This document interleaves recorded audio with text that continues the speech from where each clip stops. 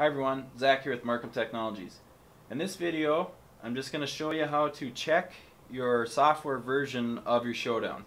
The most current version out there is 5.6.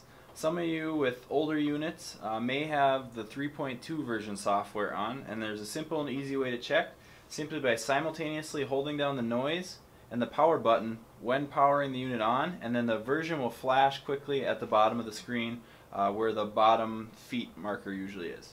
So I'm going to go ahead and get ready and press both at the same time, hold for approximately 5 seconds, and then at the bottom of the screen you'll see a 5.6 flash, and then it starts in simulate mode. So right now I'm in a simulate mode with 32 feet on the bottom.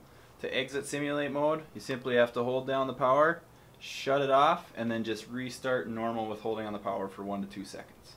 If you have any questions, go to www.markhamtech.com. Thanks.